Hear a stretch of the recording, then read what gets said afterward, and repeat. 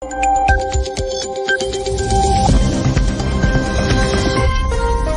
ดท้ายเราเลือกเรียนในกิจกรรมสมองคนลงในระบาดบางสำหรับการใส่วิชวลบรังอันตราย RFI ในปีนี้มังปรมปียุบกรรมวิธีปอดมินโดยป้นสพรสลาริทนิพนมเปงปรารบคูบประมาณชั่วโมงรวมหลักดาวเนี่ยสลับดาวสอดนิตกรรมก็เป็นในไงที่ปีในพิธีบนอมตูอังกาอมรตาสลับปะหนึ่งบรรจับไปสกัดกรรมระบคล้วนกรอยดำนาก้าดับปรำชนำลูกการเรียมีบานหายการหยุดยาในโครงการประดาวตะการอ่อยลูกท้าชี้เรื่องนโยบายไปสกัดจุนกรือศาสนาเนียมองปีอาเมริกาบานกรมจุนจิตเพียรสำหรับในเลือกก็ได้สยามมวยในอินเดียสังเครียมเปียสำได้ระเวียงลูกประเทศในทัพประเดโดนัลด์ทรัมป์หนึ่งประเทศตลาดก้ากอมปูลอเมริก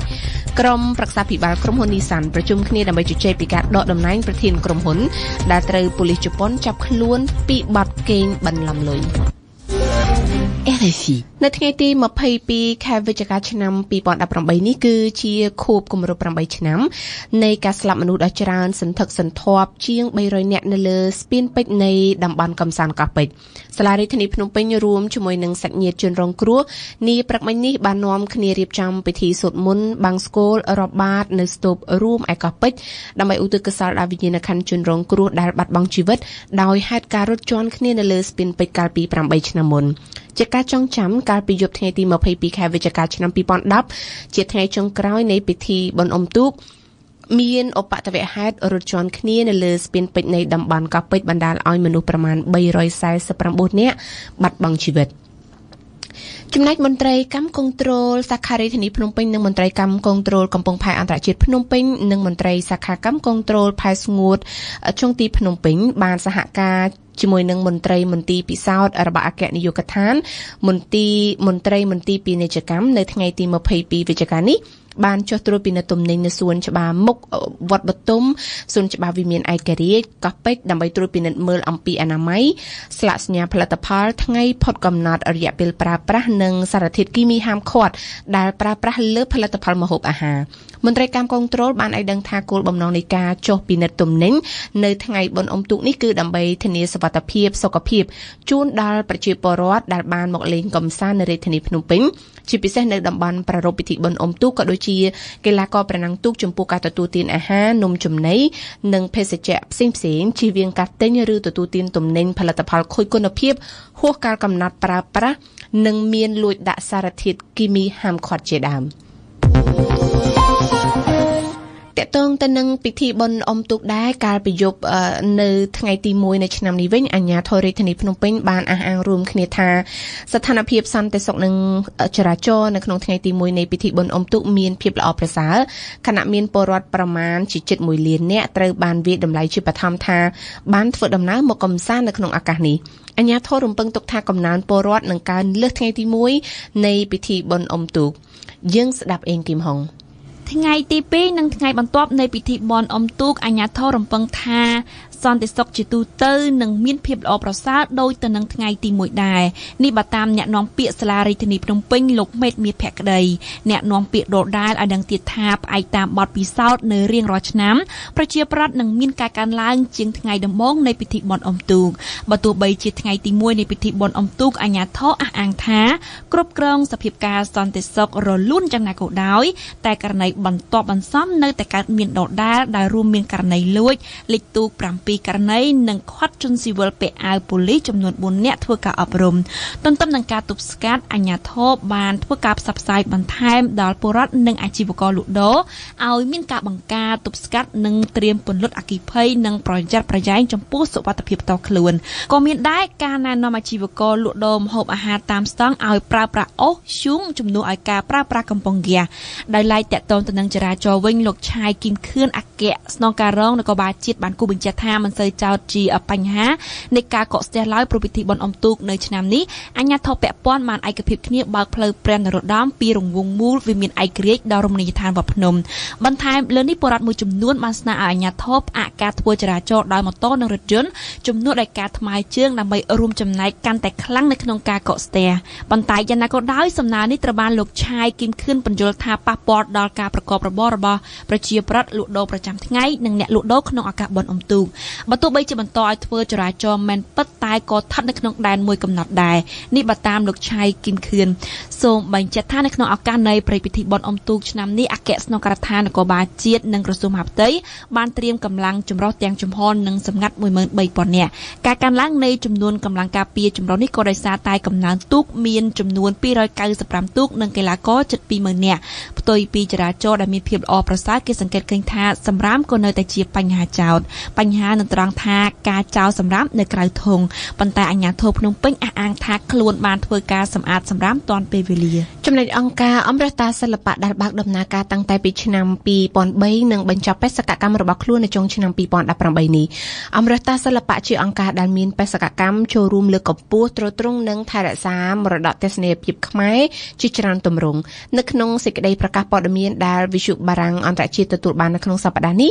អមរតាសិល្បៈបានពន្យល់ថាការបាត់បញ្ចប់បេសកកម្មរបស់ខ្លួនធ្វើឡើងតាមរយៈការពិភាក្សាយ៉ាងដិតដល់និងការឯកភាពជាឯកច្ឆន្ទនៃក្រុមប្រឹក្សានៃអង្គការអមរតាសិល្បៈសូមស្ដាប់អមរជនាចាប់ពីឆ្នាំ2019តទៅលែងមានទៀតហើយអង្គការអមរតាសិល្បៈអង្គការអមរតាសិល្បៈបានសម្រេចចិត្តបញ្ចប់អាណត្តិបេសកកម្មរបស់ខ្លួននៅក្នុងវិស័យទស្សនីយភាពខ្មែរនាដំណាច់ឆ្នាំ2018នេះលោកកងរិទ្ធីសាលនាយកប្រតិបត្តិនៃអង្គការអមរតាសិល្បៈបានថ្លែងប្រាប់វិទ្យុបារាំងអន្តរជាតិ RFI នៅថ្ងៃទី21វិច្ឆិកាថាការបិទទ្វាររបស់អមរតាសិល្បៈមែនទែនទៅមិនមែនទើបតែសម្រេចក្នុងពេលថ្មីនេះទេបើតាមលោកកងរិទ្ធីសាលក្រុមប្រឹក្សាភិបាលនៃអង្គការអមរតាសិល្បៈបានពិភាក្សាគ្នាយ៉ាងដិតដល់រយៈពេលជាង1ឆ្នាំមកហើយដោយបានឯកភាពគ្នាជាឯកច្ឆន្ទអំពីការបិទបញ្ចប់បេសកកម្មរបស់ខ្លួននៅក្នុងវិស័យទស្សនីយភាពខ្មែរបើទោះបីជាលែងមានវត្តមានក៏ពិតមែនប៉ុន្តែនាយកប្រតិបត្តិអង្គការអមរតាសិល្បៈរូបនេះបានគូសបញ្ជាក់ថាសិល្បករដែលឆ្លងកាត់បទពិសោធន៍ជាមួយអមរតាសិល្បៈកំពុងតែបង្ហាញនូវភាពម្ចាស់ការក្នុងការបន្តអាជីពសិល្បៈរបស់ខ្លួនយ៉ាងសកម្មនិងកំពុងតែវិវត្តឥតឈប់ឈរคล้ายខ្លួនទៅជាប្រតិបត្តិករដ៏ចំណាននៅក្នុងវិស័យនេះគឺជាការវិវត្តដ៏គួរឲ្យរំភើបបំផុតសម្រាប់លោកកងរិទ្ធីសាលសូមជម្រាបជូនថាអង្គការអមរតាសិល្បៈបានប្រសូតឡើងនៅឆ្នាំ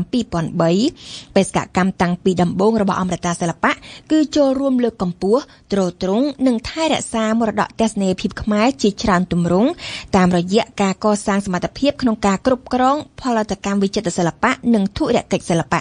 ទាំងនៅលើឆាកជាតិនិងអន្តរជាតិអមរតាសិល្បៈត្រូវបានទស្សនិកជនស្គាល់និងកោតសរសើរចំពោះស្នាដៃសិល្បៈសហសម័យជាការសាកល្បងយកមរតកសិល្បៈពីអតីតកាលបន្តទៅកាន់អនាគតកាលក្នុងឱកាសនៃការបញ្ចប់បេសកកម្មរបស់ខ្លួនលោកកងរិទ្ធីសាលបានបង្ហើបប្រាប់វិទ្យុបារាំងអន្តរជាតិថាអង្គការអមរតាសិល្បៈនឹងរៀបចំការសម្ដែងរបាំសហសម័យដែលដំឡើងនិងសម្ដែងដោយសិល្បករសិល្បករនីនៃអមរតាសិល្បៈការសម្ដែងនេះនឹងរៀបចំធ្វើនៅចុងឆ្នាំ2018ឬយ៉ាងយូរនៅដើមឆ្នាំ2019ខាងមុខយើងសូមមកជម្រាបជូនពីព័ត៌មានអន្តរជាតិវិញម្ដងសង្គ្រាមពាក្យសម្ដីដ៏កម្របំផុតមួយបានកើតមានឡើងនៅថ្ងៃម្សិលមិញរវាងប្រធានាធិបតី Donald Trump និងប្រធានតុលាការកំពូលអាមេរិកការបោះសម្ដីដាក់គ្នានាពេលនេះបានកើតឡើងក្រោយពីលោក Donald Trump បានធ្វើការរិះគន់ធ្ងន់ធ្ងរទៅលើចៅក្រមនៅសាឡាឧទ្ធរដែលចេញសេចក្តីសម្រេចប្រឆាំងនឹងនយោបាយអន្តោប្រវេសន៍របស់លោកសូមស្ដាប់សេងឌីណានេះមិនមែនជាលើកទី1ទេដែលលោក Donald Trump បរិហារិះគន់ចៅក្រមដែលកាត់ក្តីឲ្យលោកឬក៏រដ្ឋការរបស់លោកជាអ្នកចាញ់ក៏ប៉ុន្តែវាគឺជាលើកទី1ដែលប្រធានតុលាការកំពូលដែលជាអ្នកមានអំណាចខ្ពស់បំផុតនៅក្នុងស្ថាប័នតុលាការអាមេរិកធ្វើការឆ្លើយតបជាសាធារណៈទៅនឹងការរិះគន់របស់លោក Donald Trump រឿងរ៉ាវចុងក្រោយគឺកើតចេញពីសេចក្តីសម្រេចរបស់តុលាការឧទ្ធរដែលបានព្យួរជាបណ្ដោះអាសន្ននៅបទបញ្ជារបស់លោក Donald Trump ដែលកំណត់ថាជនអន្តោប្រវេសន៍ដែលចូលដីអាមេរិកដោយខុសច្បាប់លែងអាចមានសិទ្ធិដាក់ពាក្យសុំសិទ្ធិជ្រកកម្មនយោបាយដោយការពីមុនទៀតនៅថ្ងៃអង្គារលោក Donald Trump បានរិះគន់ចៅក្រមដោយពាក្យសម្ដីខ្លាំងៗដោយហៅសេចក្តីសម្រេចរបស់ចៅក្រមថាវាគឺជារឿងដ៏គួរឲ្យអាម៉ាស់ព្រមទាំងបានហៅចៅក្រមនៅសាឡាអូតូនោះថាគឺជាចៅក្រមរបស់លោកអូបាម៉ានៅថ្ងៃពុធលោក John Roberts ប្រធានតុលាការកំពូលដែលត្រូវបានតែងតាំងឡើងដោយលោកប្រធានាធិបតី George W. Bush ដែលមកពីគណៈបកសាធារណរដ្ឋដូចជាលោក Donald Trump ដែរនោះ បានឆ្លើយតបទៅវិញថាតុលាការគឺជាស្ថាប័នឯករាជ្យហើយថានៅក្នុងស្ថាប័នតុលាការនេះគ្មានទេចៅក្រមរបស់លោកអូបាម៉ាចៅក្រមរបស់លោកត្រាំចៅក្រមរបស់លោក Bush ឬក៏ចៅក្រមរបស់លោក Clinton គឺមានតែចៅក្រមដែលប្រកាន់យ៉ាងខ្ជាប់ខ្ជួននៅវិជ្ជាជីវៈរបស់ខ្លួនក្នុងការផ្ដល់ជូននូវយុត្តិធម៌ដោយស្មារតីគ្នាចំពោះរាល់អ្នកណាដែលយកសំណុំរឿងមកឲ្យតុលាការធ្វើការវិនិច្ឆ័យក៏ប៉ុន្តែលោក Donald Trump ទៅតាមទម្លាប់ដែលគេធ្លាប់ឃើញស្ទើរតែស៊ាំទៅហើយក្នុងរយៈពេលជិត2ឆ្នាំកន្លងទៅនេះបានធ្វើការវិបកភ្លាមទៅលើប្រធានតុលាការកំពូលដោយលើកឡើងថានៅក្នុងស្ថាប័នតុលាការគឺពិតជាមានមែនចៅក្រមរបស់លោកអូបាម៉ាហើយថាសេចក្តីសម្រេចរបស់ចៅក្រមអស់ទាំងនេះគឺជាសេចក្តីសម្រេចប្រកបដោយគ្រោះថ្នាក់ហើយធ្វើឲ្យប៉ះពាល់ទៅដល់សុវត្ថិភាពរបស់ប្រទេសជាតិគួរបញ្ជាក់ថានៅអាមេរិកការបោះពាក្យសម្ដីដាក់គ្នារវាងប្រមុខដឹកនាំនីតិប្រតិបត្តិនិងប្រមុខដឹកនាំអំណាចតុលាការវាគឺជារឿងដ៏កម្របំផុតមួយហើយនៅក្នុងករណីលោក Donald Trump នេះគឺជាលើកដំបូងមកអស់ដែលប្រធានតុលាការកំពូលឆ្លើយតបជាសាធារណៈចំពោះការរិះគន់របស់ប្រធានាធិបតីទៅលើស្ថាប័នតុលាការចំណែកនៅថ្ងៃប្រហោះនេះអាជ្ញាធរឥណ្ឌាកំពុងតែឈឺក្បាលមិនដឹងថាតើត្រូវប្រើវិធីណាទៅយកសាកសពជនជាតិអាមេរិកម្នាក់ដែលត្រូវបានក្រុមជនជាតិដើមសង់ទីណាល់ប្រើព្រួញបាញ់សម្លាប់ជនជាតិភាគតិចមួយក្រុមនេះរស់នៅយ៉ាងឯកាបំផុតនិងកាត់ផ្ដាច់ទាំងស្រុងពីពិភពខាងក្រៅពីវប្បធម៌អរិយធម៌ជឿនលឿននៅលើកោះ North Sentinel ក្បែរកោះ Andaman របស់ឥណ្ឌាកោះ Sentinel បានជាប់ឈ្មោះជាកោះដ៏សែនគ្រោះថ្នាក់បំផុតនៅលើពិភពលោកនិងដែលអាជ្ញាធរឥណ្ឌាដាក់បំរាមមិនឲ្យមនុស្សម្នាទូទៅធ្វើដំណើរចូលក្បែរឡើយដូច្នេះតើជនជាតិភាគតិចនេះជានរណាយើងនឹងវិលមកលំអិតជាមួយនឹងអៀងសុកមិញនៅក្នុងនេតិព្រឹត្តិការណ៍អន្តរជាតិប្រចាំថ្ងៃនេះពេលបន្តិចទៀតនេះក្រុមប្រឹក្សាក្រុមហ៊ុន Nissan បើកកិច្ចប្រជុំនៅថ្ងៃប្រហោះនេះដើម្បីកំណត់អំពីជោគវាសនារបស់ប្រធានក្រុមហ៊ុនគឺលោក Glosgon ដែលត្រូវបានប៉ូលីសចាប់ឃុំខ្លួននៅក្នុងទីក្រុងតូក្យូដោយចោទប្រកាន់ពីបទកេងបន្លំលុយកាក់ក៏ប៉ុន្តែតាំងតែពីមុនបើកកិច្ចប្រជុំគេបានរំពឹងទុកជាមុនរួចជាស្រេចហើយថាលោក Glosgon ប្រកាសជានឹងត្រូវគេដកតំណែងយើងស្ដាប់ផ្សេងទីណាជោគវាសនារបស់លោក Glosgon នៅក្នុងក្រុមហ៊ុន Nissan ទំនងជាត្រូវបានកំណត់រួចជាស្រេចតាំងពីថ្ងៃច័ន្ទភ្លាមក្រោយពីលោកត្រូវបានប៉ូលីសចាប់ខ្លួនហើយនាយកប្រតិបត្តិរបស់ Nissan គឺលោក Hiroto Saikawa ដែលធ្លាប់ជាមនុស្សចំណិតរបស់លោក Gon កាលពីមុននោះបានចេញមុខបរិហារិគុណនិងទាមទារឲ្យដកតំណែងលោកចេញពីប្រធានក្រុមហ៊ុនគួរបញ្ជាក់ថាការដកតំណែងរបស់លោក Glosgon អាចធ្វើទៅបានតាមរយៈសេចក្តីសម្រេចដោយសម្លេងភាគច្រើនធម្មតាពូគឺត្រូវការសម្លេងគ្រប់គ្រងតែ4សម្លេងប៉ុណ្ណោះក្នុងចំណោមសមាជិកក្រុមប្រឹក្សាភិបាលទាំង7រូបរបស់ក្រុមហ៊ុន Nissan រហូតមកទល់នឹងពេលនេះលោក Hiroto Saikawa នាយកប្រតិបត្តិក្រុមហ៊ុនត្រូវបានគេមើលឃើញថាជាបេក្ខជនឈានមុខគេក្នុងការឡើងមកកាន់តំណែងជំនួសលោក Glosgon ក៏ប៉ុន្តែការតែងតាំងប្រធានក្រុមហ៊ុនថ្មីអាចនឹងត្រូវការពេលយូរដោយសារតែវាចាំបាច់ត្រូវឆ្លងកាត់ការអនុម័តពីសំណាក់ម្ចាស់ភាគហ៊ុនហើយកាលណានិយាយពីម្ចាស់ភាគហ៊ុននៃក្រុមហ៊ុន Nissan គេត្រូវនិយាយទៅដល់តួអង្គដ៏សំខាន់មួយទៀតគឺក្រុមហ៊ុនរថយន្តបារាំង Renault ដែលកាន់កាប់ចំណែកហ៊ុនដល់ទៅ 43.3% ក្នុងក្រុមហ៊ុន Nissan គួររំលឹកឡើងវិញថាលោក Glosgon ក្រៅពីជាប្រធានក្រុមហ៊ុន Nissan ក៏ជាអគ្គនាយកក្រុមហ៊ុន Renault ផងដែរហើយកាលពីថ្ងៃអង្គារកន្លងទៅនេះក្រុមប្រឹក្សាភិបាលក្រុមហ៊ុន Renault បានសម្រេចរក្សាទុកតំណែងលោក Glosgon នៅជាអគ្គនាយកក្រុមហ៊ុនដដែលដោយគ្រាន់តែតែងតាំងអគ្គនាយកស្ដីទីឲ្យមកកាន់ការជំនួសជាបណ្ដោះអាសន្នតែប៉ុណ្ណោះក្រុមហ៊ុន Renault បានបដិសេធមិនដកតំណែងលោក Glosgon កាលពីថ្ងៃអង្គារ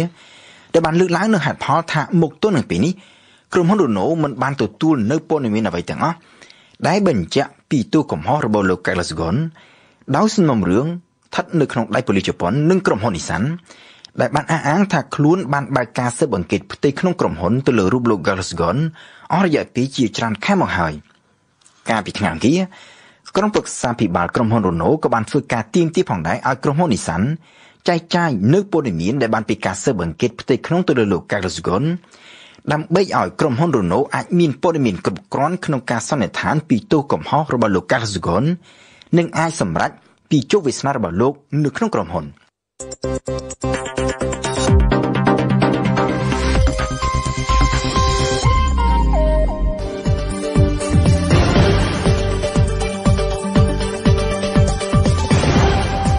ទ្យុបារាំងអន្តរជាតិ RFI 92 MHz នៅភ្នំពេញនិងសៀមរាប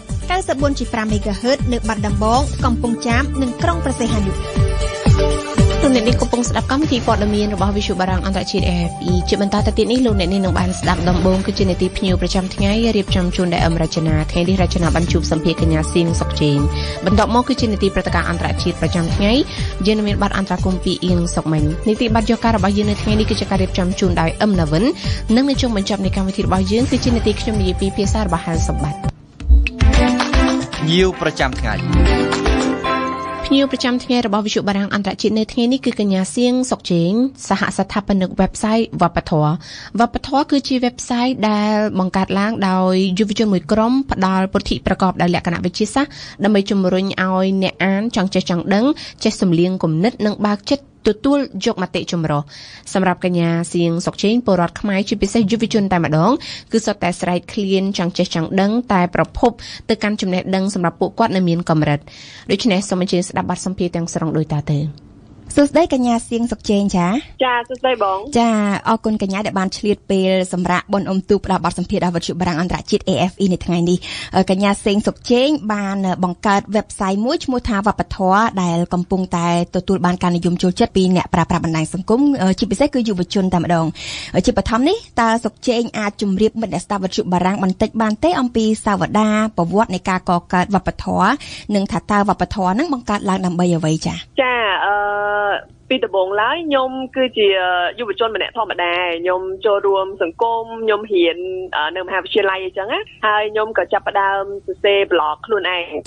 ដែលយើងបង្កើតជា website មួយសរសេរពីគំនិតរបស់ខ្ញុំសរសេរពីការយល់ដឹងសរសេរពីចម្ងល់អីចឹងណាហើយខ្ញុំចាប់ផ្ដើមសរសេរតាំងពីខ្ញុំទៅចូលមហាវិទ្យាល័យដល់ពេលយើងសរសេរយូរទៅខ្ញុំចូលចិត្តចែករំលែកនៅចំណេះដឹងដែលតាក់ទងនឹងជីវិតដែលខ្ញុំរៀនពីស្រុកក្រៅមិនមែនថាទៅស្រុកក្រៅទេតែខ្ញុំចូលចិត្តអានសភៅជាស្រាវជ្រាវអីខ្លួនឯងអញ្ចឹងណាហើយក៏គិតថាអានេះជួយខ្ញុំបានអញ្ចឹងខ្ញុំចង់ជួយទៅកាន់មិត្តភក្តិខ្ញុំអ្នកស្គាល់ខ្ញុំអីដែរអញ្ចឹងខ្ញុំក៏សរសេរអាហ្នឹងនៅក្នុង blog របស់ខ្ញុំខ្លួនឯងដល់ពេលសរសេរទៅក៏ចាប់ផ្ដើមមានគេអានយ៉ាងច្រើនដែរគេថាអរគុណបងខ្ញុំចូលចិត្តកន្លែងនេះខ្ញុំចូលចិត្តកន្លែងនេះពួកគាត់ភាគច្រើនចូលចិត្តតាក់ទងនឹងផ្នែកចិត្តវិទ្យាដែលជួយលើកផ្លូវចិត្តខ្លួនឯងជួយលើកទឹកចិត្តគេអញ្ចឹងណាចាដល់ពេលហើយប្រហែលជាឆ្នាំមុនហ្នឹងខ្ញុំជួបជាមួយនឹង Alex ដែលគាត់ជាសហស្ថាបនិកដែរហ្នឹងហើយនិយាយគ្នាត្រូវគឺគាត់មានអារម្មណ៍ថាយើងនៅខ្វះកន្លែងមួយដែលយុវជនខ្មែរអាចទៅរកចំណេះដឹងដែលដូចថាគាត់ចង់អភិវឌ្ឍខ្លួនគាត់មិនបាក់ចិត្តចេះគាត់អន់ចិត្តចេះហើយគាត់អត់ដឹងថាជួយខ្លួនឯងមិនទេចាអញ្ចឹងខ្ញុំធ្លាប់ចង់កាន់ហ្នឹងហើយខ្ញុំវិធីដោះស្រាយខ្ញុំគឺខ្ញុំទៅអានសភៅបរទេសអញ្ចឹងខ្ញុំគិតថាចុះបើអ្នកដែលគាត់អត់ទៅ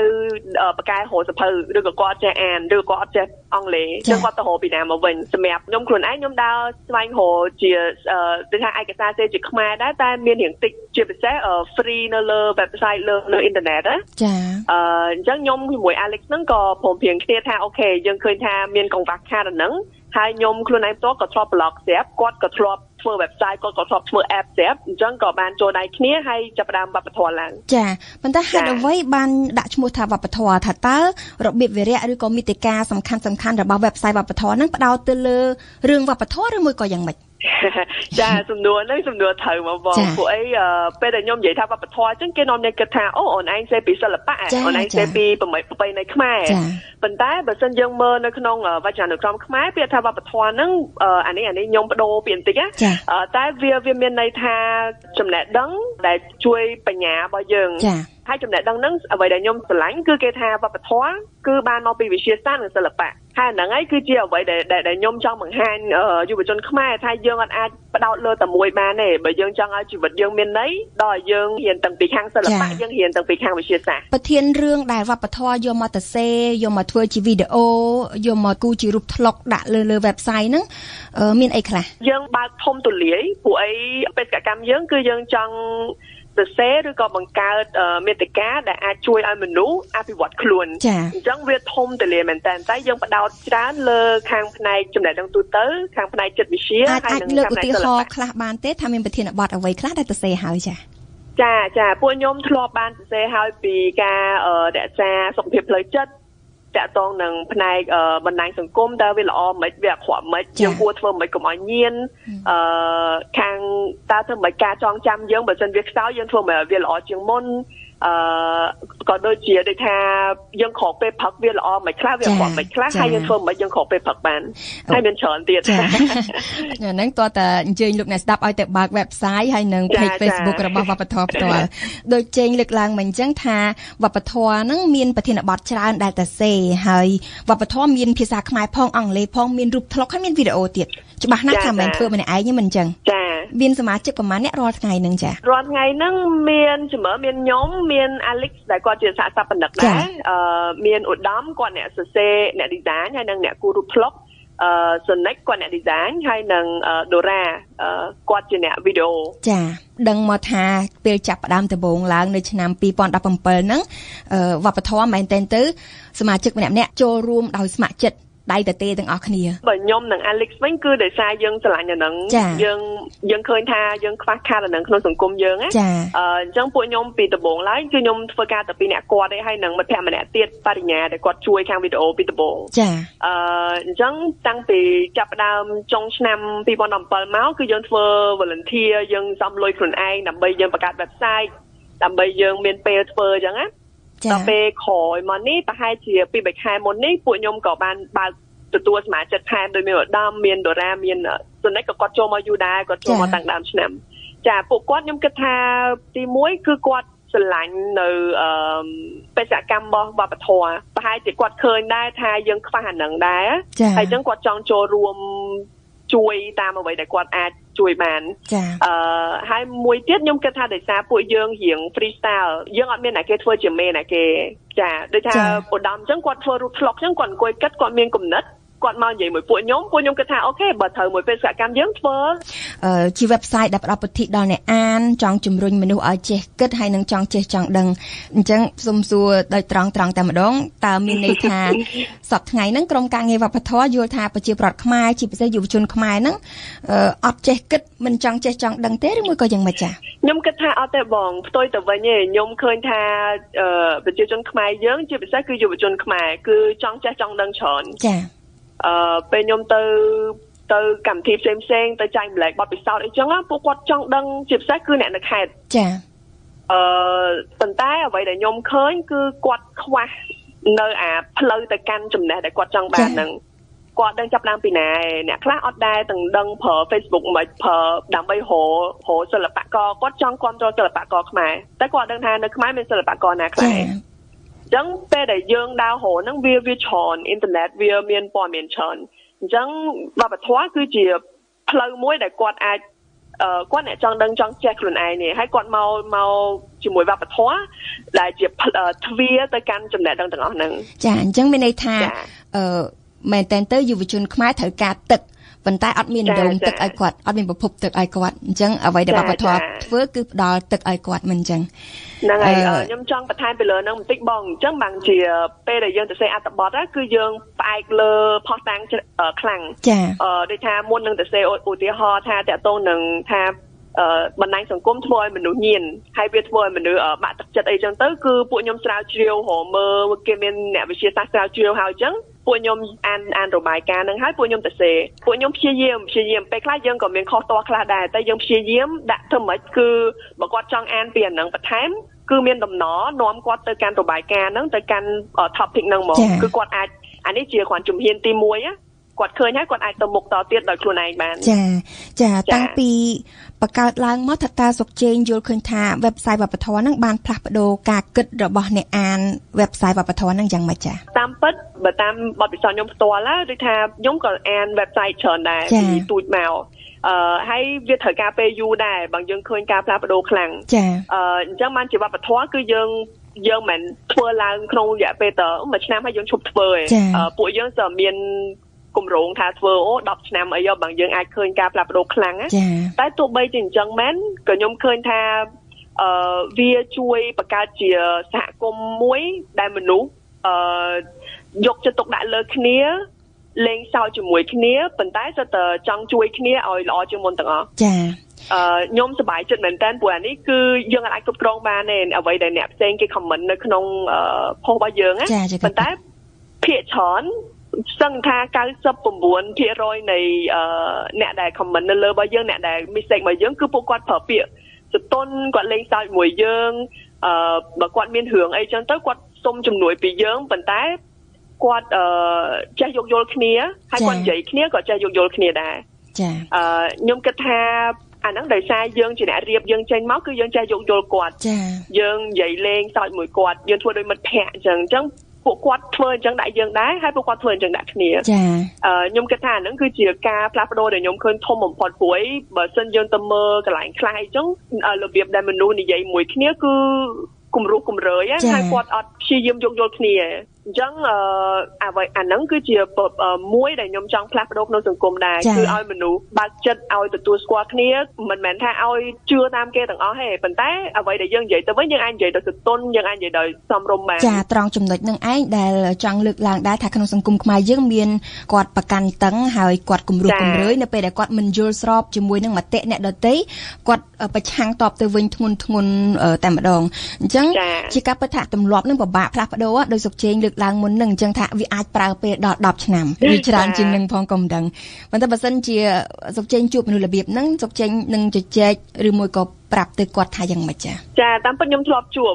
ព្រោះខ្ញុំទៅសេប្លុកសេអីចឹងខ្ញុំដាក់គំនិតខ្ញុំនៅក្នុងច្រើនចឹងណាដល់ពេលឲ្យមានអ្នកដែលគាត់អត់ចូលចិត្តគាត់មកនិយាយថារបស់សម្រាប់មិនក៏ធ្វើអត់ប្រយោជន៍អីចឹងអ្វីដែលយើងអាចឆ្លើយតបទៅវិញគឺយើងកុំឆ្លើយតបភ្លាមយើងទុកពេលកុំឲ្យយើងខឹងដែរកំហឹងមួយកំហឹងវាអត់ស្នេហ៍ដល់ពេលយើងរៀងធូរចិត្តហើយចាំយើងមកនិយាយវិញតែយើងប្រើមូលហេតុសួរថាហេតុអីបានជាអត់ចូលចិត្តយើងភាគច្រើនខ្ញុំសួរគាត់ឲ្យគាត់ព្យាយាមបកស្រាយវិញចា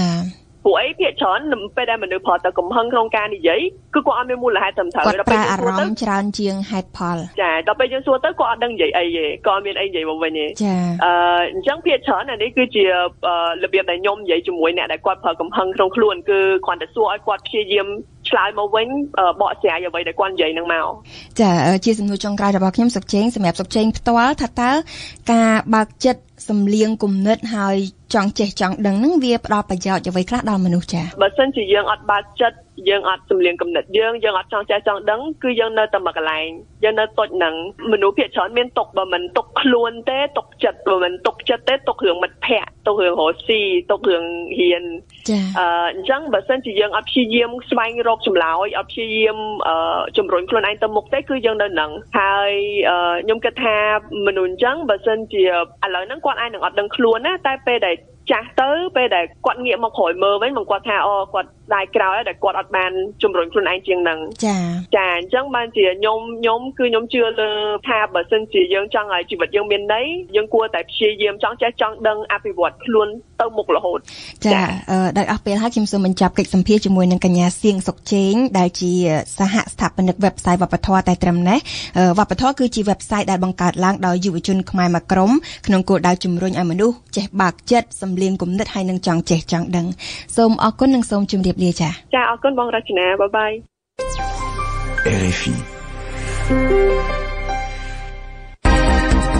ព្រឹត្តិការណ៍អន្តរជាតិប្រចាំថ្ងៃនៅក្នុងនីតិព្រឹត្តិការណ៍អន្តរជាតិប្រចាំថ្ងៃរបស់វិទ្យុបារាំងអន្តរជាតិនៅថ្ងៃនេះយើងនិយាយអំពីអាញាធរឥណ្ឌានៅថ្ងៃនេះកំពុងតែឈឺក្បាលមិនដឹងថាតើត្រូវប្រើវិធីណាទៅយកសាកសពជនជាតិអាមេរិកម្នាក់ដែលក្រុមជនជាតិដើមសង់ទីណាល់នឹងបានប្រើព្រួញបាញ់សម្លាប់តើកុលសម្ព័ន្ធសង់ទីណាល់ជានរណាជុំវិញព័ត៌មាននេះយើងមានបទអន្តរកម្មពីអៀងសុកមិញជំរាបសួរសុកមិញចាស់ជំរាបសួរសុភ័ណ្ឌសុកមិញនៅថ្ងៃពហុនេះអាញាធរឥណ្ឌាគឺកំពុងតែឈឺក្បាលខ្លាំងមែនទែនមិនដឹងថាតើត្រូវប្រើវិធីណាទេទៅយកសាកសពជនជាតិអាមេរិកម្នាក់ដែលត្រូវបានក្រុមជនជាតិដើមសង់ទីណាល់ប្រើព្រួញបាញ់សម្លាប់ដូច្នេះជាដំបូងខ្ញុំចង់ឲ្យសុកមិញជម្រាបជូនថាតើជនជាតិអាមេរិកម្នាក់នោះបានធ្វើអ្វីខ្លះបានជាត្រូវជនជាតិសង់ទីណាល់សម្លាប់ចាស់សុភ័ណ្ឌមានអាយុ27ឆ្នាំលោកអចនកៅដែលជាអ្នកចូលចិត្តផ្សងព្រេងធ្វើដំណើរទៅកាន់ទីកន្លែងដាច់ស្រយាលបានធ្វើដំណើរទៅកាន់កោះ North Sentinel នៅថ្ងៃទី16វិច្ឆិកាមានជំនឿសុបនិងគោរពសាសនាគ្រិស្តយ៉ាងខ្ជាប់ខ្ជួនលោកចង់នាំគ្រឹះសាសនាទៅផ្សព្វផ្សាយដល់ជនជាតិដើមភាគតិច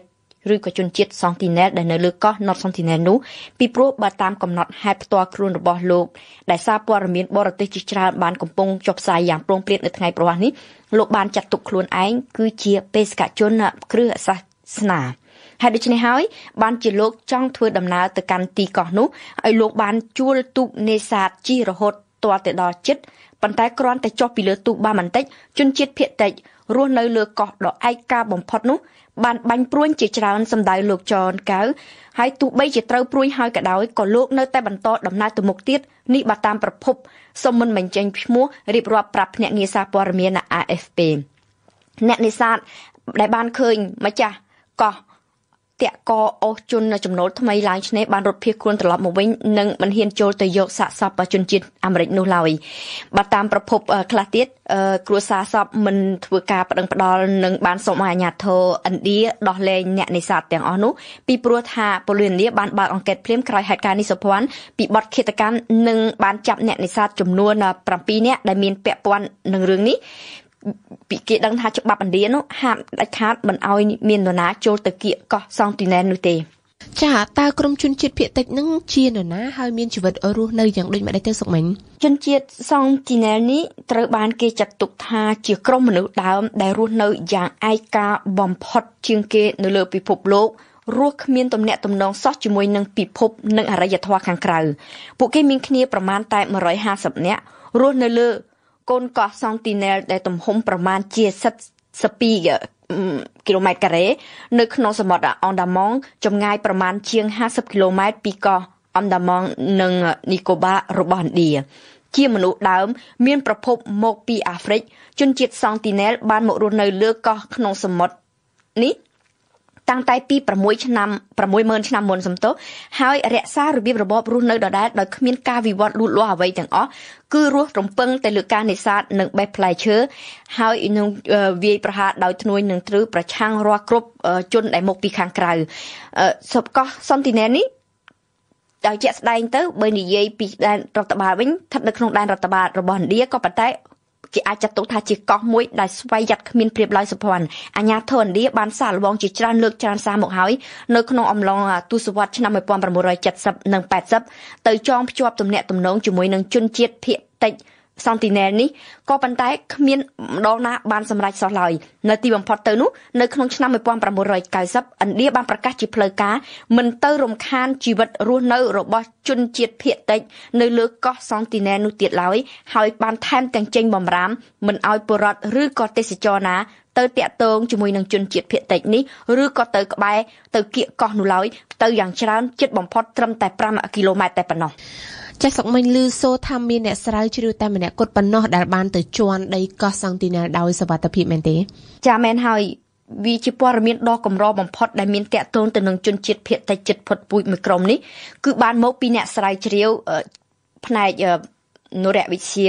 ជនជាតិអង់គ្លេសគឺលោកអត្រីគីណាតបណ្ឌិតលោកបណ្ឌិតនិងក្រុមការងារគឺជាមនុស្សតែមួយគត់ដែលបានសាកល្បងសាងទំនាក់ទំនងជាមួយនឹងជនជាតិភាគតិចសង់ទីណែលនេះគឺលោកបានទៅដល់កោះនោះតាំងតែពីឆ្នាំ1960ម្លេះទៅតែម្ដងគត់នោះណាសុភ័ណ្ឌក៏ប៉ុន្តែគេត្រូវរងចាំដល់តែឆ្នាំ1991ទើបឃើញមានសំណេររបស់លោកស្ដីអំពីជនជាតិនេះអ្នកស្រាវជ្រាវបានរូបនេះបានបញ្យល់ថាមិនដឹងដោយសារហេតុអ្វីទេបាននៅពេលនោះស្រាប់តែមួយប្រពៃណីពួកគេស្រាប់តែព្រមទម្លាក់អាវុធគឺទម្លាក់ព្រួយរបស់គេលោកនិងក្រុមការងារក៏បានដើរទៅលើកោះដោយត្រូវដោះសម្លៀកបំពាក់ចេញទាំងអស់គ្មានទាំងស្បែកជើងគ្មានទាំងវ៉ែនតាគឺគ្មានអ្វីគឺត្រូវស្រាប់នៅកោកដូចជាពួកគេហើយក៏បានចូលទៅឃើញរបៀបរស់នៅរបស់ជនជាតិសង់ទីណែលនោះបើតាមលោកបណ្ឌិតលោកបានសន្និដ្ឋានថាជនជាតិនេះមិនមែនស៊ីសាច់មនុស្សដោយដែលគេធ្លាប់មានជំនឿពីមុនមកឡើយពួកគេរស់នៅរំពឹងតែលើការបរបាញ់និងនេសាទហើយគ្មានមេកន្ទ្រាញគ្មានមេធ្មប់អ្វីទាំងអស់គឺរស់ដោយកាលពីសម័យ15000ឆ្នាំមុនក៏ប៉ុន្តែសុភ័ណ្ឌដឹងទេតាំងតែពីពេលដែលលោកបណ្ឌិតបានទៅនោះរហូតមកទល់សប្តាហ៍ថ្ងៃជនជាតិសង់ទីណែលមិនបណ្ដោយឲ្យអ្នកក្រៅណាម្នាក់ផ្សេងទៀតចូលជន់ទឹកដីរបស់ពួកគេទៀតឡើយកាលពីឆ្នាំ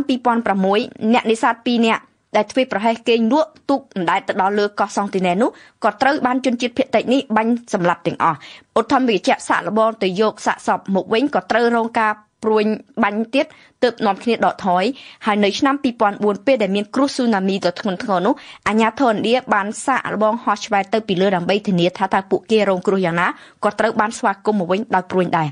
ចាតែតាមការពិតបើអាជ្ញាធរឥណ្ឌាជំនះចូលនឹងបច្ចុប្បន្នហើយសុកមិញពីព្រោះពួកគេមានតែព្រួយតែមិនថាអញ្ចឹងចាមែនហើយសុភ័ណ្ឌអាជ្ញាធរឥណ្ឌាលោកពិតជាអាចរុលចូលទៅយកសាកសពនិងកាត់ផ្ដាច់ភាពឯការបស់សង់ទីណែលបានក៏ប៉ុន្តែផលវិបាកអាចមានធ្ងន់ធ្ងរនៅពេលដែលអរិយធម៌ពីរជួបគ្នាដូចយើងបានដឹងមិញហើយខ្ញុំលើកឡើងមិញអញ្ចឹងសុភ័ណ្ឌថាពួកគេគឺរស់នៅដាច់ដោយឡែកយ៉ាងខ្លាំងបំផុតហើយការដែលរស់នៅដាច់ដោយឡែកពីមនុស្សជាតិជនជាតិភឿតិចមួយក្រុមនេះគ្មានប្រព័ន្ធការពារខ្លួនគ្រប់គ្រាន់សម្រាប់ទប់ទល់នឹងភ្នាក់ងារមេរោគរបស់យើងរបស់មនុស្សអ្នកខាងក្រៅនោះទេហើយវត្តមានរបស់អ្នកក្រៅគឺអាចនាំនឹងធ្វើឲ្យពួកគេនេះស្លាប់ផុតពូជតែម្ដងគឺគ្រាន់តែមានជំងឺផ្ដាសាយក៏ពួកគេមិនដឹងថាតើត្រូវទប់ទល់យ៉ាងណាផងអ្នកទទួលខុសត្រូវអញ្ចឹងហើយបានជាអ្នកទទួលខុសត្រូវឥណ្ឌាបានអំពាវនាវនឹងឲ្យក្រុមអ្នកជំនាញផ្នែកមនុស្សវិទ្យាផ្នែកមនុស្សឬក៏ហៅថាអនុរៈវិទូនោះគឺជាអ្នកសម្រេចអ្វីដែលគួរត្រូវធ្វើដើម្បីកុំឲ្យទៅប៉ះពាល់រំខានដល់ពួកគេនៅក្នុងសេចក្តីថ្លែងការណ៍របស់អង្គការក្រៅរដ្ឋាភិបាលដែលជាអ្នកការពារជនជាតិភាគតិចនោះបានបរិហាថាមរណភាពរបស់ជនជាតិអាមេរិកនេះវាអាចជាសោកនាដកម្មដែលមិនគួរតែកើតឡើងសោះសម្រាប់ពួកជនជាតិភាគតិចនោះតាំងតែពីជាច្រើនឆ្នាំមកហើយអាជ្ញាធរឥណ្ឌាធានាមើលថែសុខភាពជនជាតិសង់ទីណែលនេះពីចម្ងាយដាក់ទូកមួយប្រចាំការឲ្យឆ្ងាយល្មមពីកោះចាំសង្កេតមើលសកម្មភាពរបស់ជនជាតិភាគតិចនោះទេអរគុណសុកមិញចំពោះបាទអន្តរាគមន៍នៅថ្ងៃនេះបទយូហ្គាការជួញដូរដីធ្លីនិងផ្សារហ៊ុនត្រូវបានអ្នកជំនាញអះអាងថាមានលក្ខណៈដូចគ្នាពលរដ្ឋលេងហ៊ុនឬរកស៊ីដីធ្លីដើម្បីទទួលបាននូវផលចំណេញប៉ុន្តែបច្ចុប្បន្ននេះពលរដ្ឋខ្មែរនិយមជួញដូរដីជាងលេងហ៊ុនកម្ពុជាបានបើកទីផ្សារហ៊ុននៅឆ្នាំ2012តើមកដល់ពេលនេះទីផ្សារមូលបត្រកម្ពុជាមានស្ថានភាពយ៉ាងណាសូមស្ដាប់ការរៀបរាប់លោកស៊ូសុជាតិអគ្គនាយកគណៈកម្មាធិការមូលបត្រកម្ពុជាតាមរយៈការសាកសួររបស់អឹមណាវិនស្ថានភាពយ៉ាងម៉េចឯកឧត្តមឥឡូវនឹងប្រជាជនចាប់អារម្មណ៍ច្រើនហើយមានក្រុមហ៊ុនប្រមាណអីហើយដែលគេលេងហ៊ុនខ្ញុំបាទអរគុណចំពោះខាងសំណួរផងបងហើយ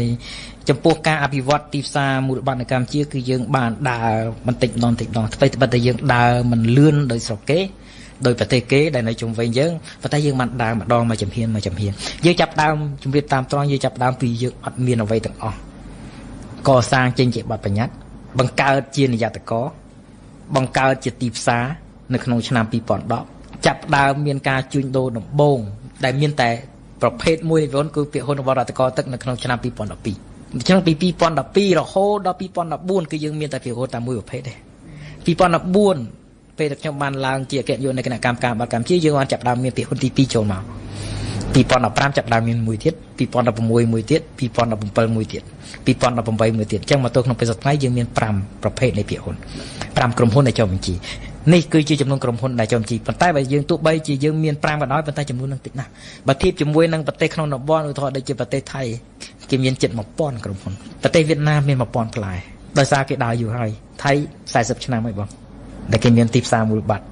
វៀតណាមជាង20ឆ្នាំស្ទើរតែ20ឆ្នាំច្រើនហើយដែលគាត់ចាប់ដើមមានចំណុចហ្នឹងហើយមានការជំរុញខ្លាំងពីរដ្ឋរបស់គេក្នុងការដាក់ក្រុមហ៊ុនរដ្ឋចូលក្នុងទីផ្សារអញ្ចឹងសម្រាប់កម្ពុជាយើងគឺយើង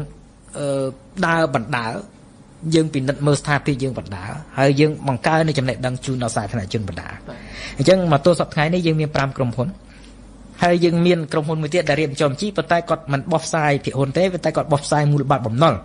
ដែលយើងចាប់ដើមដែលខ្ញុំឲ្យឈ្មោះថាការធ្វើពិពិធកម្មនៃផលិតផលប្រភេទផលិតផលពីមុនពី2012រហូតដល់2018នេះយើងមានមួយតែប្រភេទទេឲ្យឈ្មោះថាមូលបត្រកម្មសិទ្ធិឬក៏ភាគហ៊ុនប៉ុន្តែចុងឆ្នាំ2018នេះយើងនឹងមានមួយប្រភេទទៀតឲ្យឈ្មោះថាមូលបត្របំណុលឬក៏សញ្ញាបត្រអញ្ចឹងយើងមានមួយប្រភេទទៀតដែលនឹងដាក់ចុងជីចូលទៅក្នុងទីផ្សារដែរក្រុមហ៊ុនមួយដែលបោះផ្សាយសញ្ញាបត្រនោះគឺគ្រឹះស្ថានមីក្រូរ៉ាញ់ធុហត្ថាកសិករដែលលោកបោះផ្សាយសញ្ញាបត្រហើយអញ្ចឹងលោកផ្ដល់អត្រាការប្រាក់ថេរមួយជូនទៅដល់អ្នកទិញគឺ 8.5% ក្នុងមួយឆ្នាំអញ្ចឹងខ្ញុំនឹងទទួលបាននៅអត្រាការប្រាក់ថេរនេះរយៈពេល3ឆ្នាំពលមូលបត្របំណុលគឺជាមូលបត្រមួយដែលមានរយៈពេលអត់ដោយពាក្យហ៊ុនទេព្រោះកាលណាចុះបញ្ជីឲ្យគឺរៀងរហូតដល់ក្រុមហ៊ុនហ្នឹងគាត់បញ្ចប់ธุរកិច្ចប្រកបតែម្ដងខ្ញុំអត់ស៊ីជម្រៅទៅករណីហ្នឹងទេប៉ុន្តែខ្ញុំចង់ដឹងចុះរឿងអ្នកលេងវិញមិញអាដាមលើកឡើងពីក្រុមហ៊ុនដែល ចូលមកចុះឈ្មោះឲ្យប្រជាជនលេងភាគហ៊ុនចុះចំនួនប្រជាជនលេងភាគហ៊ុនវិញកើនទេឬយ៉ាងម៉េចបាទចង់ជម្រាបដែរថាបើនិយាយពីចំនួនសកម្មនៃការលេងហ្នឹងវាមានចំណុចមួយមិនតន់ថាច្រើនណាស់នៅឡើយទេព្រោះដោយសារកាលណាយើងមានក្រុមហ៊ុន5មានន័យស្មើថាយើងមានតែប្រភេទ5នៅក្នុងទីផ្សារអញ្ចឹងអ្នកដែលលេងឬក៏អ្នកដែលធ្វើការវិនិយោគគឺលុះត្រាតែគាត់ចាប់អារម្មណ៍នឹងពាក្យហ៊ុនរបស់ក្រុមហ៊ុនណាមួយក្នុងចំណោម5ហ្នឹងអញ្ចឹងដោយសារក្រុមហ៊ុនតិចអ្នកចាប់អារម្មណ៍ក៏តិចដែរមានកណ្ដាលកំណត់ណាស់ក្នុងការជួញដូរប្រចាំថ្ងៃវាខុសពីប្រទេសគេមាន1000ក្រុមហ៊ុនប៉ុន្តែបើយើងមើលលើ1000ហ្នឹងពាក្យហ៊ុនរបស់ក្រុមហ៊ុនដែលជួញដូរប្រចាំថ្ងៃមានមិនដល់50ដោយសារអ្នកចាប់អារម្មណ៍ត្រឹមតែក្រុមហ៊ុនល្អៗ50ទេអញ្ចឹង8-900ទៀតគឺក្រុមហ៊ុនមួយដែលអត់មានការជួញដូរទាំងអស់អញ្ចឹងដោយសារយើងមានចំនួនតិចការចាប់អារម្មណ៍ក៏តិចដោយទីផ្សារមួយដែលមានផលិតផលលក់តិចមនុស្សទៅតិចហើយបងជាការពិតដោយឡែកបើយើងមិនពិនិត្យទៅលើអាការជួញដូរប្រចាំថ្ងៃយើងពិនិត្យទៅលើអ្នកដែលបើកគណនីអ្នកដែលមានលេខអត្តសញ្ញាណជាវិនិយោគិនមកទល់ក្នុងពេលសប្តាហ៍យើងមានជាង 20000 នាក់ដែលឆ្នាំ2018ហ្នឹងកើនច្រើនមែនទែនដែលការកើននេះហើយដែលជាសញ្ញាល្អសម្រាប់ទីផ្សារថាមុននឹងគេបើកសុំលេខអត្តសញ្ញាណដោយសារគេយល់ពីទីផ្សារអញ្ចឹងកំណើននៃការយល់ដឹងពួកខ្ញុំសង្កេតឃើញពីមួយឆ្នាំទៅមួយឆ្នាំមានការប្រែប្រួលនិងផ្លាស់ប្ដូរច្រើនមែនទែនបើច្រើនក៏ប៉ុន្តែសកម្មភាពនៃការជួញដូរនៅតិចនៅឡើយដោយសារអត់ជំរឿនអញ្ចឹងបាទអត់មានជំរឿនច្រើនបាទនៅក្នុងកលៈទេសៈនឹងគណៈកម្មការមូលបត្រកម្ពុជាមានបេសកកម្មអីយ៉ាងម៉េចទៅទាញទាវក្រុមហ៊ុនឲ្យមកចុះបញ្ជីច្រើនលក់ហ៊ុនឬក៏ធ្វើការអីដើម្បីឲ្យយើងធ្វើទាំងទីផ្លូវបងដើម្បីឲ្យផ្សារមួយដើរកន្លឹះនៅតែមួយត្រូវការអ្នកលក់ត្រូវការអ្នកទិញអញ្ចឹងតួនាទីបរិយាតកក៏ដូចតួនាទីរបស់ផ្សារមូលបត្រដែលជាអ្នកបង្កើតវេទិកាជួញដូរហ្នឹងថាតើយើងអាចបញ្យល់ក្រុមហ៊ុនយ៉ាងម៉េចដែលជាអ្នកលក់ឲ្យគាត់ចាប់អារម្មណ៍យកពាក្យហ៊ុនមកដាក់លក់លើទីផ្សារឲ្យគាត់យល់ពីប្រយោជន៍របស់ទីផ្សារព្រោះគ្រប់គ្នាតែយល់ថាប្រយោជន៍សំខាន់របស់ទីផ្សារគឺគ្រាន់តែបានលុយពីសាធារណជនតាមរយៈការលក់ពាក្យហ៊ុនចេញប៉ុន្តែមិនមែនមានចំណុចណាសំខាន់ក្រុមហ៊ុនខ្លះអត់ត្រូវការឲ្យសាច់ប្រាក់1លាន2លានគាត់មានហើយប៉ុន្តែហេតុអ្វីគាត់ចូលបញ្ជីគាត់ត្រូវការឲ្យគេទទួលស្គាល់នៅតម្លាភាពរបស់គាត់ផ្នែកអភិបាលកិច្ចរបស់គាត់មានពាក្យច្បាស់លាស់ព្រោះក្រុមហ៊ុនដែលអភិបាលកិច្ចខ្សោយមិនអាចចូលទៅក្នុងទីផ្សារបានក្រុមហ៊ុនដែលខ្វះតម្លាភាពមិនអាចចូលក្នុងទីផ្សារបានអញ្ចឹងកាលណាខ្ញុំមានឈ្មោះថាក្រុមហ៊ុនចូលបញ្ជីគឺខ្ញុំមាននៅលក្ខខណ្ឌទាំងអស់នេះកាលណាខ្ញុំមានលក្ខខណ្ឌទាំងអស់នេះ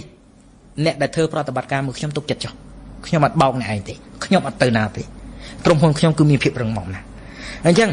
អត្ថប្រយោជន៍សំខាន់របស់ការចុះបញ្ជីមិនមែនត្រឹមតែការរកបានទទួលបានអីទេគឺការបង្កើននៅទំនុកចិត្តពីសាធារណជនបញ្យល់អ្នកលក់ឲ្យយល់ពីប្រយោជន៍ដែលដាក់លក់ពាក្យហ៊ុននៅក្នុងទីផ្សារបញ្យល់អ្នកទិញឲ្យយល់ពីប្រយោជន៍ដែលអាចគេងយកផលចំណេញពីការជួញដូរនៅក្នុងទីផ្សារឬក៏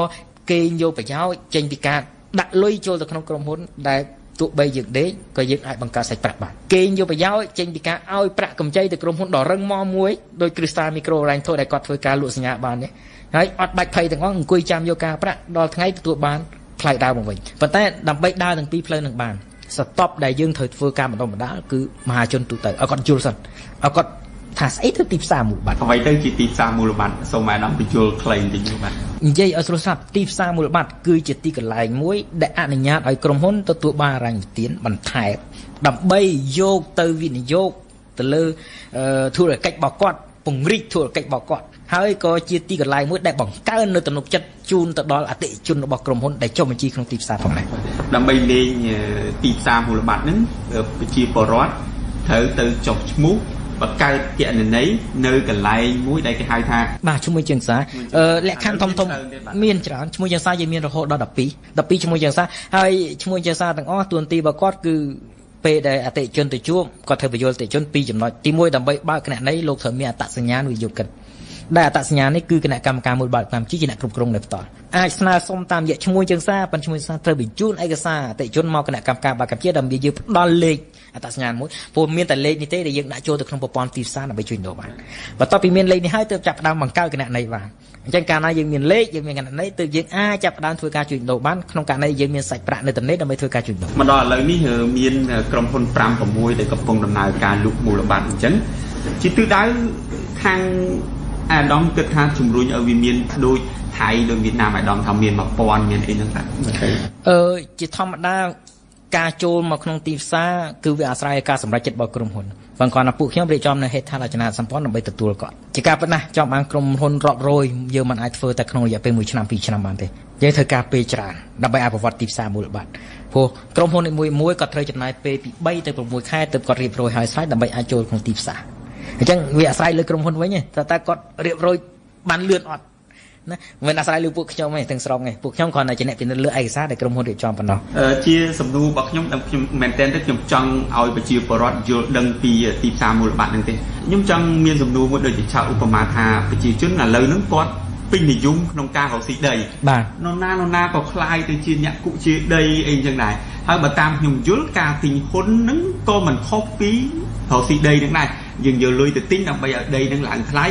ហើយយើងយកលុយទៅទិញហ៊ុនដើម្បីហ៊ុននឹងឡើងថ្លៃយើងនោះពីហ្នឹងមើលទៅដូចមានផលចំណេញដូចគ្នាប៉ុន្តែហេតុអីបានប្រជាជនយើងចាប់អារម្មណ៍រឿងដីធ្លីជាងមិនចាប់អារម្មណ៍មូលបត្រជាងជាគោលការណ៍នៃការជួញដូររបស់មនុស្សតែតែគិតថាអ្វីដែលចំណេញច្រើនទៀតទៅរកវិស័យហ្នឹងមុនហើយអ្វីបាន real estate ជាងដែរដោយសារតម្លៃដីយើងឡើងលឿនបើតម្លៃដីឡើងសន្សំក៏មិនសូវមានអ្នកជួញដូរដីដែរដោយឡែកនៅក្នុងទីផ្សារមូលបត្រកាលណាយើងមានចំនួនក្រុមហ៊ុនតែ5យើងអត់មានអ្នកដែលធ្វើឲ្យតម្លៃទីហ៊ុនហ្នឹងវាឡើងលឿនទេវាឡើងសន្សំទៅតាមកម្រិតនៃការជួញដូរប៉ុណ្ណោះហើយដែលយើងមានពីដាន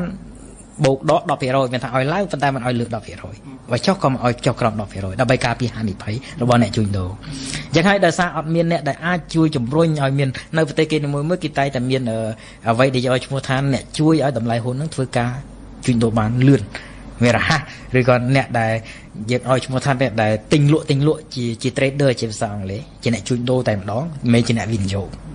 យើងនៅខ្វះឡើយដោយសារទីផ្សារយើងទូចហើយត្រូវការវិនិយោគិនដូចជាផ្នែកក្រុមហ៊ុនមូលនិធិដែលគាត់សល់សាច់ប្រាក់យកតែសាច់ប្រាក់ដើម្បីធ្វើការជួញដូរតែម្ដងយកអត់មានទេអញ្ចឹងយើងខ្វះនៅផ្នែកវិនិយោគិនធំទាំងអស់នេះហើយធ្វើម៉េចដើម្បីវិនិយោគិនធំនឹងគាត់មកលុះត្រាតែទីផ្សារយើងមានភាពមមតំបន្តិចបានគេមកអញ្ចឹងហើយក្នុងពេលសប្តាហ៍ថ្ងៃគណៈកម្មការបាកម្ពុជាបានបង្កើតនៅគេឲ្យឈ្មោះថាក្រុមហ៊ុនមូលនិធិក្នុងស្រុកតាមរយៈការផ្ដល់អាជ្ញាប័ណ្ណទៅក្រុមហ៊ុនមូលនិធិហើយយើងចាប់ផ្ដើមផ្ដល់ឲ្យអាជ្ញាប័ណ្ណក្នុងពេលសប្តាហ៍ថ្ងៃដែលយើងទទួលបាននៅសំណើសុំអាជ្ញាប័ណ្ណពីក្រុមហ៊ុនជាង10ហើយយើងកំពុងតែពិចារណាក្នុងការផ្ដល់អាជ្ញាប័ណ្ណនេះហើយកាលណាទទួលក្រុមហ៊ុនទទួលបានអាជ្ញាប័ណ្ណក្រុមហ៊ុនចាប់ផ្ដើមរកទទួលទានតាមរយៈការប្រមូលមូលនិធិមកបង្គោលទុកហើយធ្វើការវិនិយោគត្រឡប់ទៅវិញក្នុងវិស័យមូលបត្រឬក៏វិស័យផ្សេងទៀតអញ្ចឹងកាលណាមានតួអង្គសំខាន់ទាំងអស់នេះខ្ញុំជឿថាអាចជួយឲ្យតម្លៃហ៊ុននឹងវាឡើងលឿនប្រយោជន៍នឹងកើតចេញពីការជួញដូរកាលណាមនុស្សជាគឺទៅអ្នកវិនិយោគអត់មើលឃើញប្រយោជន៍ពីការជួញដូរទេក៏អត់ធ្វើទេអញ្ចឹងកាលណាដីវាមានប្រយោជន៍កើតជាពីការជួញដូរដីគម្លាតនៃផលចំណេញច្រើនជាងគេទៅរកអាកន្លែងហ្នឹងអញ្ចឹងនៅប្រទេសគេដោយសារពាក្យហ៊ុនហ្នឹងវាដោះដូរបានលឿនដោយសារសម្បូរអ្នកទិញសម្បូរអ្នកលក់ហើយតម្លៃហ៊ុនហ្នឹងអាចប្រែប្រួលបានលឿនក្នុងរយៈពេលមួយថ្ងៃអាចប្រែប្រួលប្រមាណដងអញ្ចឹងធ្វើឲ្យមានការជួញដូរពាក្យហ៊ុនហ្នឹងច្រើនហើយយើងអត់មានចំណុចហ្នឹងទេក្នុងពេលសប្តាហ៍ថ្ងៃទើបឲ្យការជួញដូរពាក្យហ៊ុនយើងមានកម្រិតបន្លាយប៉ុន្តែខ្ញុំចង់បញ្ជាក់ពីអាដាមថាការរកស៊ីពីរប្រភេទហ្នឹងលក់ដីហើយនឹងទិញហ៊ុនវាដូចគ្នាដែរឬក៏អត់ទេយើងថាប្រហែលគ្នាក៏បានគឺជារបៀបនៃការជួញដូរដូចគ្នាគ្រាន់តែមួយអាសិតដែលយកមកជួញដូរហ្នឹងគឺជាដីមួយនេះអាសិតនៃការជួញដូរគឺជាពាក្យហ៊ុនរបស់ក្រុមហ៊ុនជារបៀបមួយបើភាសាអង់គ្លេសឲ្យឈ្មោះថាការជួញដូរដីគឺជារបៀប unorganized ប៉ុន្តែការជួញដូរពាក្យហ៊ុនគឺជារបៀប organized ខ្ញុំចង់សូមអាដាមទៀតរឿងក្រុមហ៊ុនចុះបញ្ជីលក់ភាគហ៊ុនជាទូទៅសិតសឹងជាប្រភេទក្រុមហ៊ុនធំឬក៏ក្រុមហ៊ុនទូចគេក៏អាចចុះយើងមានផ្សារមូលបត្ររបស់យើងបំបែកចេញជាវេទិកាជួញដូរ2វេទិកាទី1គឺសម្រាប់ក្រុមហ៊ុនធំដែលមានដើមទុនចាប់ពី $7.5 លានឡើងប៉ុន្តែក្រុមហ៊ុនដែលមានដើមទុនតិចជាង $7.5 ក៏អាចចុះបញ្ជីបានដែរដោយនៅក្នុងវេទិកាមួយទៀតដែលយើងឲ្យឈ្មោះថាវេទិកាជួញដូរសម្រាប់ក្រុមហ៊ុនដែលជាសហគ្រាសធុនតូចនិងមធ្យមអញ្ចឹងក្នុងពេលសប្តាហ៍ថ្ងៃផ្សារយើងទទួលទាំងអស់ទោះបីក្រុមហ៊ុនតូចក៏អនុញ្ញាតឲ្យចុះបញ្ជីក្រុមហ៊ុនធំក៏អនុញ្ញាតឲ្យចុះបញ្ជីហើយដែលយើងនឹងអាចមានក្រុមហ៊ុនជាសហគ្រាសធុនតូចនិងមធ្យមប្រហែលជាក្នុងឆ្នាំ2019ខាងមុខយើងនឹងអាចមាន2ទៅ3ក្រុមហ៊ុនដែលជាក្រុមហ៊ុនធុនតូចមធ្យមនឹងធ្វើការចុះបញ្ជីក្នុងទីផ្សារ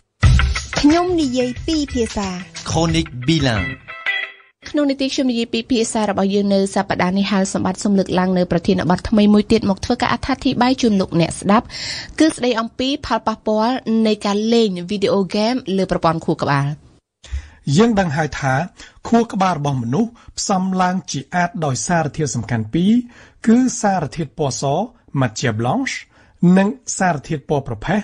matière grise សារធាតុប្រភេទមានតួនាទីផ្ទុកព័ត៌មានដែលផ្ដល់ដោយសរីរាង្គរំញោចឯសារធាតុពណ៌សវិញជាសំណុំនៃសរសៃដែលតភ្ជាប់តំបន់នានានៃសារធាតុប្រភេទនិងបញ្ជូនទំនាក់ទំនងរវាងកោសិកាប្រសាទសារធាតុប្រភេទដែលមាននៅក្នុងរចនាសម្ព័ន្ធខួរក្បាលនោះគេឲ្យឈ្មោះថា hippocampe ហើយកាលណាសារធាតុប្រភេទនៃ hippocampe មានកាន់តែច្រើននោះសុខភាពខួរក្បាលក៏កាន់តែល្អÀ l'inverse, quand il y en a moins, ce serait problématique pour la santé mentale. Alors, la chronique bilingue d'aujourd'hui ne va peut-être pas plaire à ceux qui aiment jouer aux jeux vidéo, car des études scientifiques récentes montrent que ces jeux peuvent faire plus de mal que de bien. En effet, les personnes qui jouent régulièrement à des jeux vidéo de tir à la première personne, tels que Call of Duty et Killzone, ont moins de matière grise dans le hippocampe. Or, c'est une partie essentielle du cerveau. វាជាការសិក្សាស្រាវជ្រាវដែលបានបោះពុម្ពផ្សាយក្នុងទស្សនាវដ្តី Molecular Psychiatry កាលពីដើមខែសីហាកន្លងទៅថ្មីៗនេះដែលក្នុងនោះលោក Gregory West សាស្ត្រាចារ្យចិត្តវិទ្យានៃសាកលវិទ្យាល័យ Montreal និងលោកស្រី Véronique Bobot សាស្ត្រាចារ្យចិត្តវិទ្យានៃសាកលវិទ្យាល័យ McGill រកឃើញថាមនុស្សដែលមានទម្លាប់លេងវីដេអូហ្គេមមានសារធាតុប្រភេទរបស់រចនាសម្ព័ន្ធខួរក្បាល hippocampe តិចជាងមនុស្សធម្មតាដែលមិនលេងល្បែងទាំងនោះ Et plus l'hippocampe est affaibli, plus l'individu risque de souffrir d'une maladie mentale comme la dépression, ជំងឺធ្លាក់ទឹកចិត្ត la schizophrénie, ជំងឺវិកលចរិត le trouble de stress post-traumatique, ជំងឺបាក់ស្បាត ou la maladie d'Alzheimer, ឬជំងឺវង្វេងវង្វាន់ Alzheimer. លោកសាស្ត្រាចារ្យ Gregory West បានមានប្រសាសន៍ថាប៉ុន្តែថាតាមផតាំងវិទ្យាសាស្ត្រវីដេអូហ្គេមមានសារៈប្រយោជន៍សម្រាប់ប្រព័ន្ធយល់ដឹងមួយចំនួនរបស់ខួរក្បាលពិសេសដូចជាប្រយោជន៍នៅក្នុងការបង្កើនភាពវាងវៃនៃចក្ខុវិញ្ញាណនិងការចងចាំរយៈពេលខ្លីក៏ប៉ុន្តែមានផតាំងមួយចំនួនផ្សេងទៀតបានសរបញ្ជាក់ឲ្យឃើញថាការលេងវីដេអូហ្គេមអាចនាំឲ្យប៉ះពាល់ដល់រចនាសម្ព័ន្ធខួរក្បាល hippocampe. C'est pour cette raison que le professeur Gregory West de l'Université de Montréal, en collaboration avec Véronique Bobot de l'Université McGill, a décidé d'entreprendre une étude complète par neuroimagerie en comparant les images des cerveaux de personnes qui jouent régulièrement à des jeux vidéo d'action avec celles de personnes qui n'y jouent pas. អ្នកស្រាវជ្រាវទាំងពីររូបនេះបានសង្កេតឃើញថាសារធាតុប្រភេទនៃរចនាសម្ព័ន្ធខួរក្បាល hippocampe មានតិចចំពោះអ្នកលេងវីដេអូហ្គេមបន្ទាប់មកការសិក្សាអនុវត្តចំនួន2លើកបានអនុញ្ញាតឲ្យអ្នកទាំងពីរ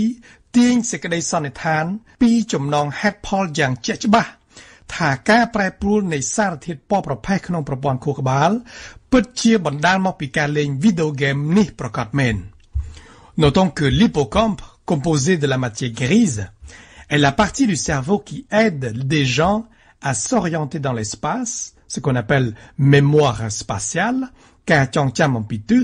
et à se souvenir de leurs expériences passées, ce qu'on appelle mémoire épisodique,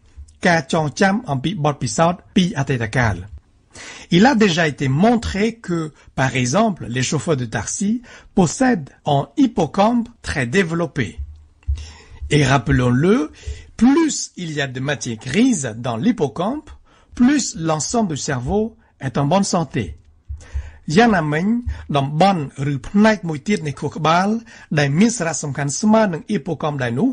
មានឈ្មោះថា striatum វាជាស្នូលនៅក្នុងបណ្ដុំខួរក្បាលដែលមាននីតិដូចជាប្រព័ន្ធស្វ័យបញ្ជា autopilote និងជាប្រព័ន្ធបំពេញជួស le système de récompense ជំនួសឲ្យតួនាទីនៃការចងចាំរបស់សារធាតុប្រភេទ hippocampe.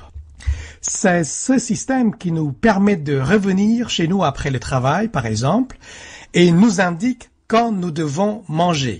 Ce noyau coudé du cerveau nous aide aussi à acquérir des habitudes et à nous rappeler comment faire les choses comme rouler à bicyclette par exemple. ការសិក្សាស្រាវជ្រាវខាងលើបានបង្ហាញថាការលេងល្បែងវីដេអូហ្គេមជាប្រចាំនឹងបង្កើនសកម្មភាពនៃស្នូលខួរក្បាល noyau coude នេះជាងសារធាតុប្រផេះ hippocampe ដែលជាហេតុបណ្ដាលឲ្យផ្នែកខួរក្បាល hippocampe ថមថយសកម្មភាពបាត់បង់កោសិកានិងស្វិតដោយសារតែស្នូលខួរក្បាល noyau coude ធ្វើការជំនួសឲ្យ hippocampe. La professeure Véronique Bobot explique que les joueurs de jeux vidéo d'action sont presque 2 fois plus susceptibles d'utiliser le noyau coude ou circuit de la récompense du cerveau que les non-joueurs. ហើយដូច្នេះហើយទើបលោកស្រីសាស្ត្រាចារ្យផ្ដល់ជាដំបូន្មានថាដោយសារតែការលេងវីដេអូហ្គេមអាចបណ្ដាលឲ្យសារធាតុប្រភេទ hippocampe ថមថយសកម្មភាពនិងសមត្ថភាពគេមិនគួរជំរុញក្មេងឲ្យលេងដោយសំអាងថាវានឹងពង្រឹងសមត្ថភាពវាងវៃខាងកំហើញនិងចងចាំរយៈពេលខ្លីនោះទេព្រោះវានឹងនាំឲ្យខាតបង់ច្រើនជាងចំណេញ Les chercheurs expliquent qu'il n'est ainsi pas recommandé pour les personnes atteintes de certaines maladies mentales qu'on a mentionnées en haut de suivre des traitements axés sur la pratique de jeux vidéo d'action. គួរកំណត់ចំណាំថាមិនមែនគ្រប់វីដេអូហ្គេមសុទ្ធតែមានផលប៉ះពាល់មិនល្អបែបនេះនោះទេគឺវាអាស្រ័យទៅនឹងប្រភេទនិងរបៀបនៃការបង្កើតវីដេអូហ្គេមទាំងនោះដើម្បីស្វែងយល់ពីភាពខុសគ្នានេះអ្នកស្រាវជ្រាវទាំងពីររូបខាងលើបានធ្វើពិសោធន៍ដោយបែងចែកអ្នកចូលរួមឲ្យលេងវីដេអូហ្គេមពីរប្រភេទផ្សេងៗគ្នាក្នុងរយៈពេល90ម៉ោងគឺប្រភេទវីដេអូហ្គេមប្រយុទ្ធនៅក្នុងសង្គ្រាមដូចជា Call of Duty និង Killzone ឯប្រភេទទី2គឺវីដេអូហ្គេម 3D Super Mario ជាដើម Les résultats montrent que chacun de ces deux types de jeux a un effet différent sur le cerveau. Les joueurs faisant appel au circuit de la récompense du cerveau ont perdu de la matière grise dans l'hippocampe après 90 heures passées à jouer à des jeux d'action. Tandis que chez les joueurs se servant de leur hippocampe pour naviguer, les chercheurs ont constaté au contraire une augmentation de la matière grise après le même nombre d'heures de jeu. ហើយដូច្នេះហើយទើបការសិក្សាស្រាវជ្រាវនេះសន្និដ្ឋានថាការលេងវីដេអូហ្គេមដែលតម្រូវឲ្យអ្នកលេងរៀនចងចាំអំពីទិសនិងនាំឲ្យអ្នកលេងមានកំណើនមកវិញនៅសារធាតុប្រភេទនៃ hippocampe ដូចនេះតាមរយៈវីដេអូហ្គេមគេក៏អាចស្វែងរករបៀបដឹកនាំអ្នកលេងឲ្យបង្កើនយុទ្ធសាស្ត្រឲ្យរៀនចងចាំអំពីទិស apprentissage spatial ដើម្បីប្រឆាំងតបទៅនឹងផលវិបាកអវិជ្ជមានដោយសារប្រភេទហ្គេមវីដេអូសង្គ្រាមលើប្រព័ន្ធខួរក្បាល Autrement dit, selon ces chercheurs, les fabricants de jeux vidéo pourraient modifier la conception de leurs produits pour favoriser des stratégies d'apprentissage spatial et ainsi favoriser le maintien de la matière grise dans l'hippocampe. ជារួមលទ្ធផលនៃការស្រាវជ្រាវនេះនឹងពិតជាចូលរួមចំណែកនៅក្នុងការបង្ការនៅបញ្ហាសុខភាពខួរក្បាលនិងប្រភេទជំងឺផ្លូវចិត្តមួយចំនួនដែលអាចបណ្ដាលមកពីការលេងវីដេអូហ្គេមសង្គ្រាមប្រយុទ្ធទាំងនេះ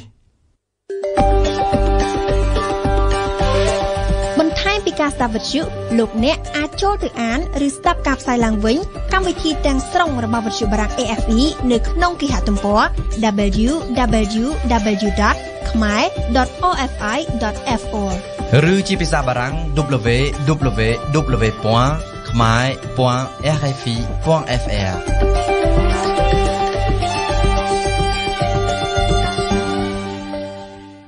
លោកអ្នកស្ដាប់វិទ្យុបារាំងអន្តរជាតិ RFI នៅពេលនេះកម្មវិធីព័ត៌មានរបស់យើងបានឈានចូលមកដល់ទីបញ្ចប់សូមអរគុណចំពោះការ